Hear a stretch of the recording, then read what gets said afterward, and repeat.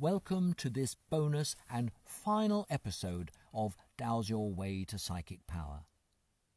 Previously, we looked at where science and the spirit meet. We asked, have you lived before? And we dropped in on an actual past life dowsing session. In this last episode, we get close up and personal with one of the science's greatest mysteries and look at dowsing's quantum connection. There seems to be a link between the principles of dowsing and the world of quantum physics. In fact, the more I look into both, the more things in common I find. Early in the 20th century, physicists like Max Planck, Niels Bohr, Werner Heisenberg and Erwin Schrödinger shocked their scientific colleagues with new theories that flew in the face of classical physics. The world they described turned the orthodox Newtonian model of large things, from suns to billiard balls, behaving machine-like and predictably, on its head. The new field of quantum mechanics, dealing with very small things like subatomic particles, was an Alice in Wonderland realm in which the bullet arrives before the trigger's pulled, an object is in two places at the same time, and two particles can communicate across millions of miles at a speed 10,000 times faster than the speed of light. Bohr's contemporary J.B.S. Haldane stated, "The universe is not only queerer than we suppose, but queerer than we can suppose." Reflecting on quantum mechanics some 75 years ago, the British physicist Sir Arthur Eddington complained that the theory made as much sense as Lewis Carroll's poem Jabberwocky, in which "slithy toves did gyre and gimble in the wabe."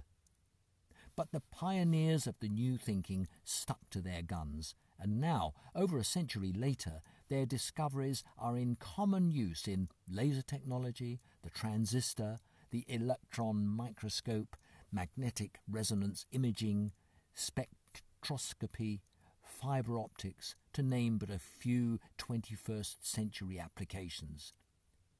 But what has all this got to do with the world of dowsing? Well, there seems to be demonstrable convergences in both quantum and dowsing phenomena. When we dowsers access information beyond our five senses, it could be argued that, in the language of the quantum physicist, we cause a collapse of the wave function. What this means is that the act of observing, or dowsing, somehow prompts the energies that are floating about us as waves of probability to become particles, which then assume a shape and become a reality. And this mystical connection between dowser and target is very like the phenomenon of quantum entanglement. Based on the quantum theory concept, I contend that the observer, the subtle energy dowser, actually creates the reality he or she dowses. Our intent changes the energies around us and conjures form. When we say to a client, "I've found several lines of detrimental energy in your home and some negative energy spirals. I've now removed them and your living space is clean," we're not being strictly accurate. According to quantum theory, we dowsers don't find the black lines associated with geopathic stress. We bring them into reality. Reality is just behaving in accordance with the expectations of the observer. Whoa, that's nonsense, you say.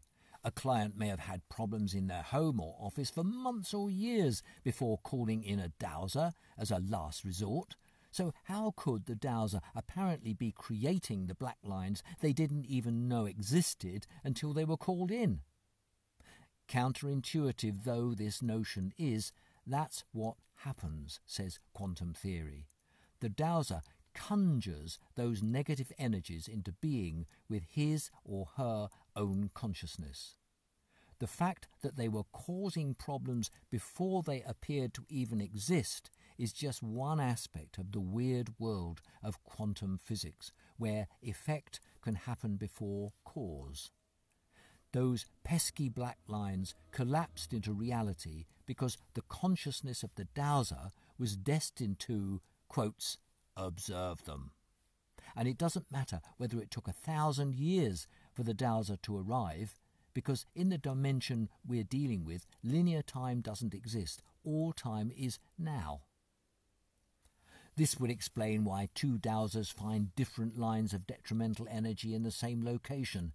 It's their human consciousness that is giving form to their own expectations. This topsy-turvy phenomenon is simply one element in the zoo of quantum paradoxes at work. This one's known as retrocausality, and posits that cause seems to reach back through time to create effect. To even the most easygoing and open-minded of dowsers, this may seem a hypothesis too far. But if for the sake of the argument it is possible, it doesn't negate anything dowsing's achieved or will achieve in the future. In fact, some in the science community would contend that dowsers are among the most effective at carrying out humanity's destiny by being co-creators with God, or however you refer to the divine. We are, so to speak, co-architects of the universal master plan. So, what does this mean when we douse the energies at a sacred site? Is the energy there, waiting for us to discover it? Or is it our own consciousness that transmutes the inert wave into something which we call an energy line? By our intention to find energies, are we projecting a part of our inner being onto the world around us? Are we working in partnership with the rules of the quantum universe? And what about those wave functions that might have been collapsed by previous dowsers? Does our arrival on the scene just add to the mélange of energies floating about the place?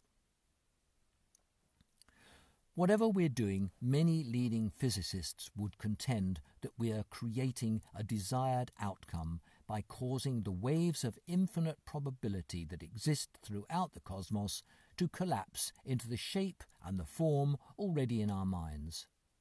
But where did that shape and form in our minds come from in the first place? Did they already exist in the mind of a creator who ordained that his plan would only unfold if human consciousness provided the catalyst?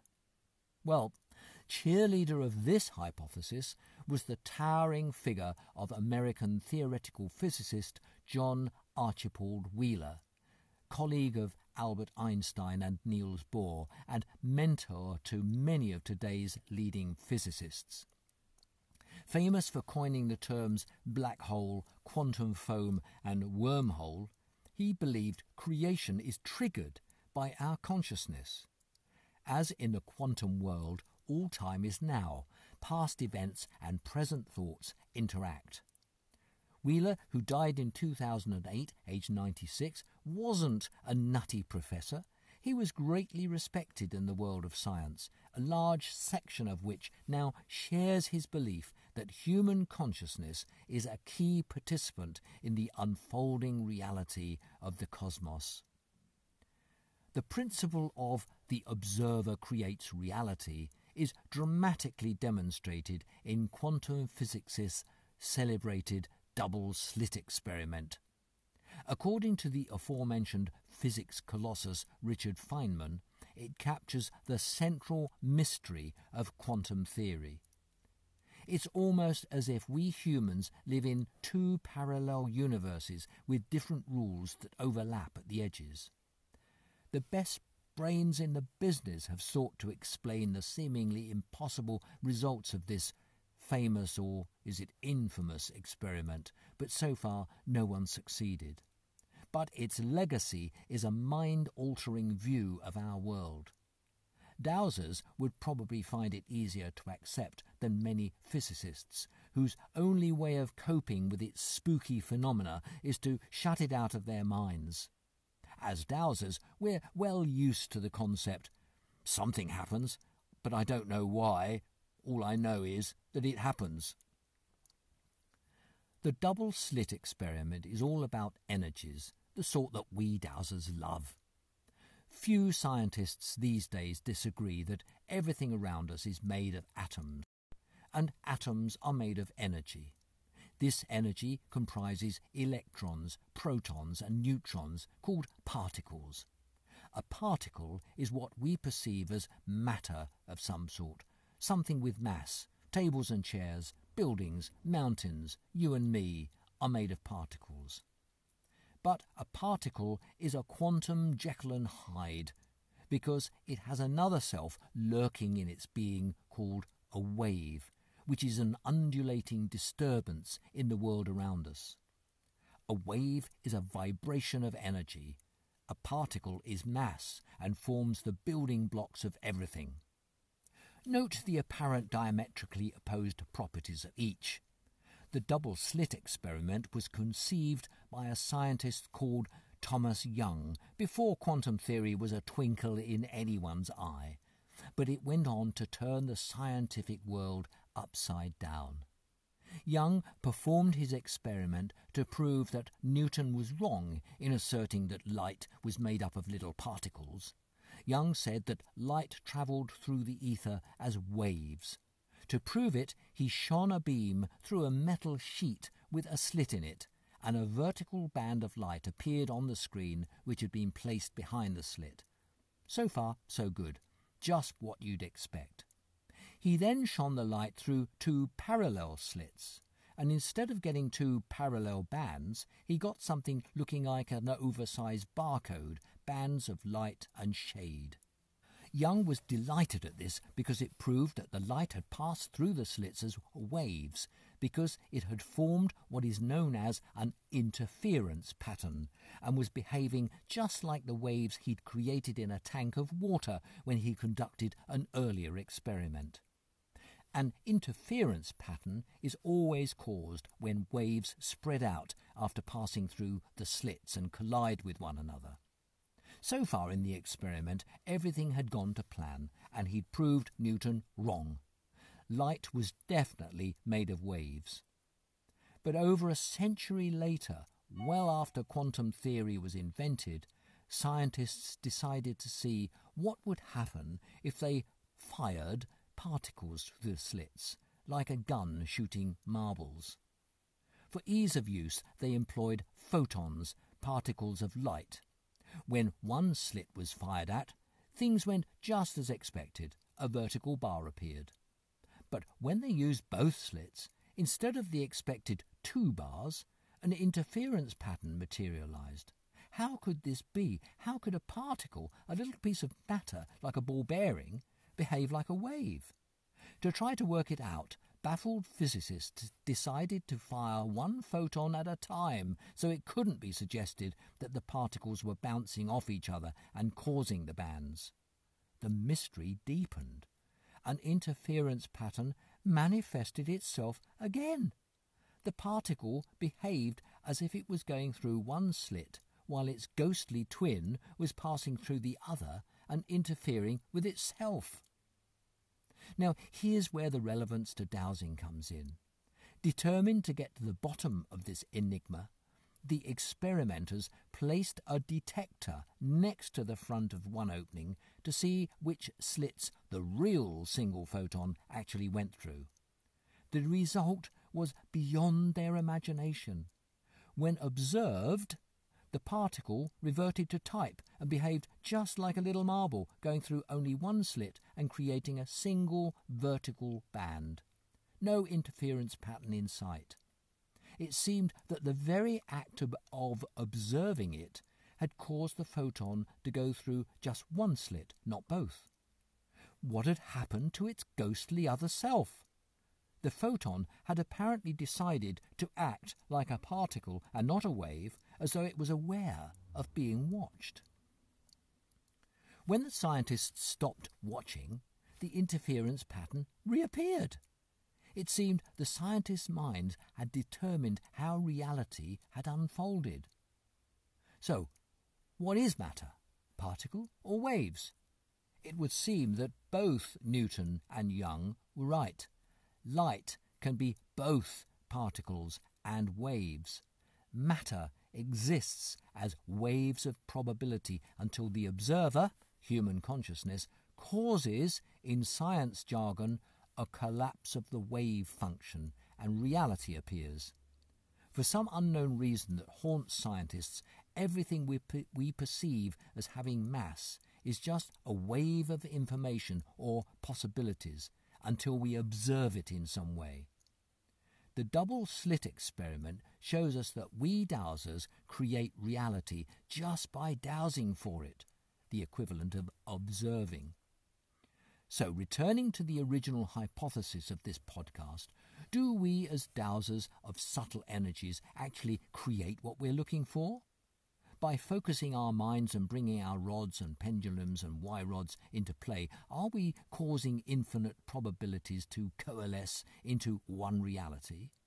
And is that reality a product of our own consciousness, or are we acting in partnership with the cosmic creator whose plan depends for its fulfillment on the mind of the humble human? While it's just possible to believe that in some way we manipulate the unseen energies all round us, what about the creation of physical objects like streams or archaeological remains that have probably been there for hundreds of years? Does the same principle, the observer creates reality, apply to solid objects? When we search for water 200 feet under the ground, is the water there, or are we creating it? Oh, of course the water's there, you'll reply. It's obvious that a stream has been trickling its way across the geological strata for eons, and we, as dowsers, eventually detect it. That is the conventional view. But, looked at through the prism of the quantum universe, the stream has only been there for eons because it, quotes, knew it was to be created by human consciousness out of the waves of a million possibilities. It was there because one day you, or some other conscious being, was destined to find it. The divine plan, already nascent, worked out in every detail. It waits only for us to bring it to life. Preposterous? Perhaps. But evidence of this radical viewpoint could be found in a sequel to that dreaded double-slit experiment. It's called the delayed double-slit experiment. Back to the questing mind of John Archibald Wheeler. He set up detectors the other side of the slits to monitor which slit the particle had actually gone through after it had made its choice. The results were astounding. Whichever photon or electron detected after it had passed through the slit always behaved as a particle, not a wave in sight. But those that were not being monitored behaved as waves. The inescapable conclusion was that the particle knew before it even reached the slit that it was going to be observed, so it obediently behaved as a particle. It seemed that somehow it had read the scientists' minds. Or perhaps it was just playing its part in a predestined scenario. A variation on this experiment has been done hundreds of times since, using state-of-the-art equipment, including laser beams, beam splitters, and a device called the electron biprism, always with the same results. The observation involving the participation of human consciousness causes reality to jump into being. But is it really possible that dowsers can create such solid matter as archaeological remains or an underground stream just by detecting it? How could this be? How could the ruins of a Roman palace, and by implication the glories of the Roman Empire itself, only exist courtesy of human consciousness. Here we come back to the co-creation theory. It works perfectly if you can accept that everything is preordained and that life in this dimension unfolds to a cosmic plan which requires human consciousness as a co-creator. The prescient particle above was not reading any minds, it was merely playing its part in the timeless cosmic drama.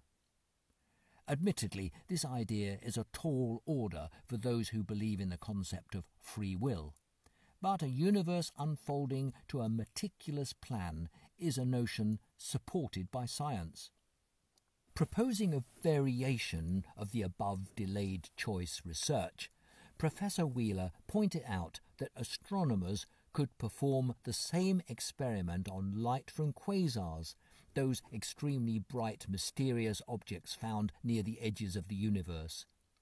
The experiment requires a gravitational lens, which is provided by a galaxy or other massive object. This gravitational lens splits the light from the quasar and then refocuses it in the direction of a distant observer, creating two or more beams of light. The astronomer's choice of how to observe the quasar's photons here in the present determines which path each photon took billions of years ago. Wheeler's thought experiment has since been demonstrated in a laboratory. In 1984, physicists at the University of Maryland used a light source and an arrangement of mirrors to provide a number of possible photon routes. It was clearly demonstrated that the paths the photons took were not fixed until the experimenters made their measurements, even though those measurements were performed after the photons had already left the light source and had begun their circuit through the trail of mirrors. Wheeler conjectured we are part of a universe that is a work in progress. As it observes itself, it's building itself. It's not only the future that is still undetermined, but the past as well. When we peer back into time, even all the way back to the Big Bang, our present observations select one out of many possible quantum histories for the universe. So, in the delayed choice experiment, either the light knew it was destined to be observed by a human consciousness far into the future and behaved accordingly, or its behaviour was predestined as part of a grand cosmic plan in which we're co-creators. Either way, we Dowsers are playing our part in the destiny of this planet. Well, dear friends, thank you for staying with me through this episode and hopefully through the other 14. If you've enjoyed your journey, put the word out and encourage your friends, family or anyone you think might enjoy it. I've got plans for another series of podcasts on the power of the human mind, and the more like-minded people I can share it with, the better. All my podcasts are based on 3 books in my Psychic Mind series, which you can find on Amazon or most other major digital outlets. So I'm looking forward to sharing with you more journeys into the fascinating world of the human mind. But for now, goodbye.